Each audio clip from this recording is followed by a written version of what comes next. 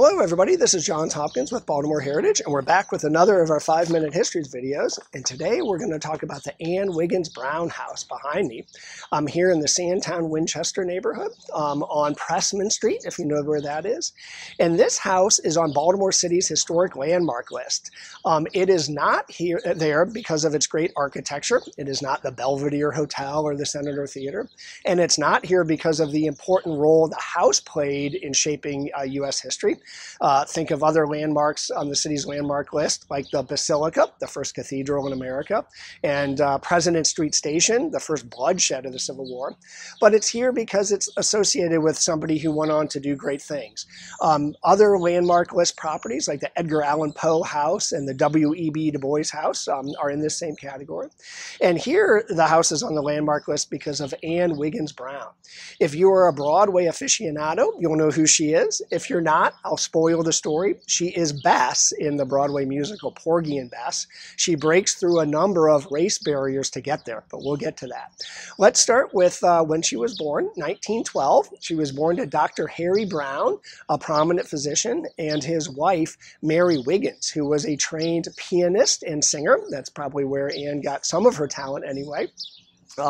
And they lived in this neighborhood that was fast becoming a hub for professional African Americans, doctors, lawyers, teachers, ministers, people like that. And it was only about 4 blocks off of Pennsylvania Avenue. When Anne was a young girl, say the early 1920s, Pennsylvania Avenue really hit the big leagues. It had venues that national stars came to and audiences sought out. It joined what was called the Chitlin Circuit, places around the country where the superstars performed. Think of places like the Fox Theater in Detroit, the Regal Theater in Chicago, of course the Apollo Theater in New York, and our own Royal Theater here on Pennsylvania Avenue that got started in 1922 as the Douglas Theater when Anne was 10 years old. But she probably got her musical start before wandering over to Pennsylvania Avenue, both at home with her mother and at her high school, Douglas High School, which had a renowned music teacher, Llewellyn Wilson. Wilson had trained a number of prominent musicians and saw talent in young Anne. He gave her, at age 12, when she started high school, gave her leading roles in all of the school's shows. Incidentally, coming up before her, 5 years before, Llewellyn had trained another kid who was also pretty good at singing and dancing. His name was Cab Calloway. But Anne goes on, starring through high school, and then wants to continue her music training in college. The natural choice is to apply to the Peabody Institute here in Baltimore, which she does, and she's rejected. Not because she lacks talent, but because the Peabody Institute is refusing to accept African-American students.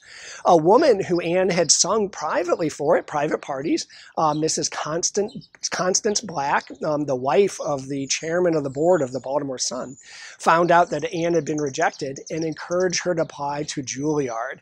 Anne does so, and at age 16 is accepted as Juilliard's first vocalist, breaking through a barrier there.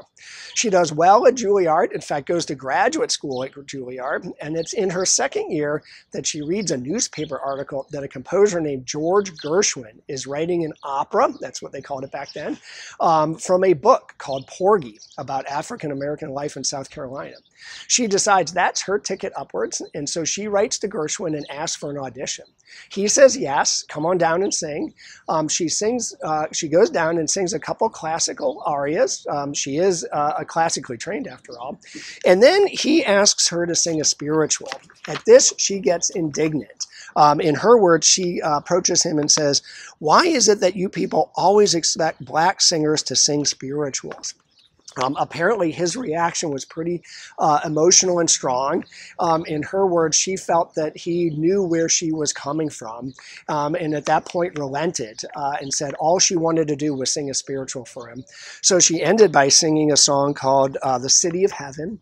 At the end of that, he doesn't say a word, but stands up, walks over, and gives her a hug. He had found his best for the show Porgy. Over the next several months, he is still writing the show, and he constantly calls her up and says, "Miss Brown, please come down here and help me work out a new number I'm working on." And she, a little annoyed, says, "Well, I got to go to school, but after school, I'll come and help you."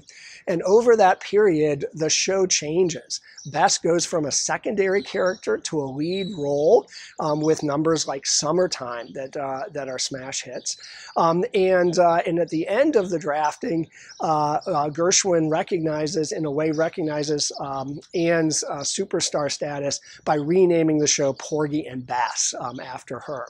The show goes on Broadway to critical acclaim, and then goes on a national tour where Anne Brown runs into her second big race barrier, and this is at the National Theater in Washington, D.C. They will allow African Americans to perform, but not to see the shows. To this, Anne Brown says, "If my mother, my father, my friends, if black people cannot come hear me sing, then count me out. The theater has a problem. It is not Porgy and Bess without Anne Brown." So they relent and allow African Americans to see the show. Anne cracks through that color barrier back in 1936. At the end of the show, the theater reinstates its racist policies, but Anne has become one of the first performers to use her superstar status to fight for civil rights. She goes on to sing in Europe, and in Oslo, Norway, falls in love with an Olympic ski champion. I'm going to butcher his name, but I'll try here. Thorleif Schjelderup, I believe. They get married, and she lives in Norway for the rest of her life, teaching singing. So I'm going to end with two thoughts, though. One is, well, what about Peabody, the school that denied her admission because of the color of her skin? Well, in 1988, they maybe try to make amends for their wrong, and they bestow on Anne Wiggins Brown their highest honor, the George Peabody Medal for Outstanding Contributions to Music. Accepting that olive branch, she comes back from Norway to attend the ceremony. The second thing I'll leave you with is maybe something to help me ponder or even shed some light on, and that is, out of this house in West Baltimore, Anne Brown goes on to an unbelievable musical career, and she's joined by other Baltimoreans, Eubie Blake, Chick Webb, Cab Calloway, Billie Holiday, Rivers Chambers, Ethel Ennis, the Orioles, all coming out of this cauldron of musical talent here in Baltimore. And I have always wondered either what was in the drinking water, or really what kind of strong musical community was there back then that so many superstars were able to come out of. So come on down, take a look at this house, think about Anne Wiggins Brown, maybe go over to the Avenue, Pennsylvania Avenue, to the Avenue Bakery and get one of their famous Pape's rolls, and then think about all of the musical talent that has come out of Baltimore in that era, including Anne Wiggins Brown. Thanks so much, and we'll see you next time.